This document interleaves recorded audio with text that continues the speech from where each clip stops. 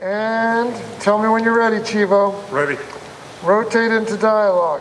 Chivo Emmanuel Lubezki, the cinematographer, was my first privilege to ever get to work with him. And he's a great filmmaker and artist, and extremely specific about how the walls should almost always be darker than the faces of the actors, and how the camera moves and what it looks like. And it will enchant you and envelop you.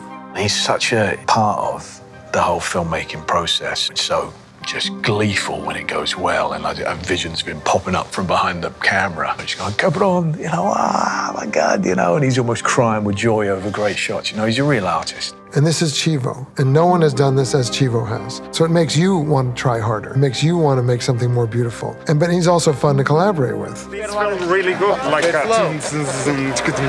Okay.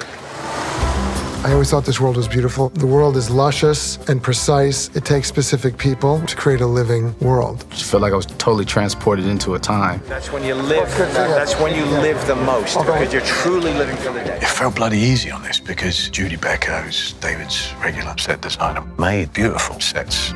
She is an artist in her own right. Judy creates beautiful worlds. You want to go inside the world and you want to learn about it. She does it Judy's way, and it's her signature, the way she makes something beautiful. We do that one, or, Yeah, we do a familiar one. I would do the green, no? Green's the one. All right. The wardrobe is the person, and you always have to have a love affair with the wardrobe. Jared Hawbaker creates an incredible look that when people see the movie, they say to me, "I want Margot's clothes, I want her accessories," and Jared Hawbaker created those clothes. She made everything beautiful. Every character had their own look.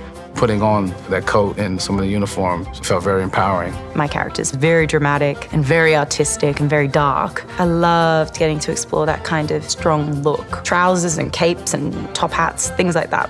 It looks spectacular, and JR, she's such a rock star. She's so good.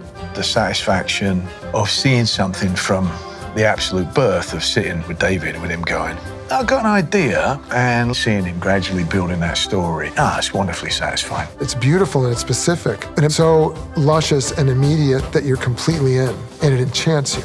All right, that's a cut on that.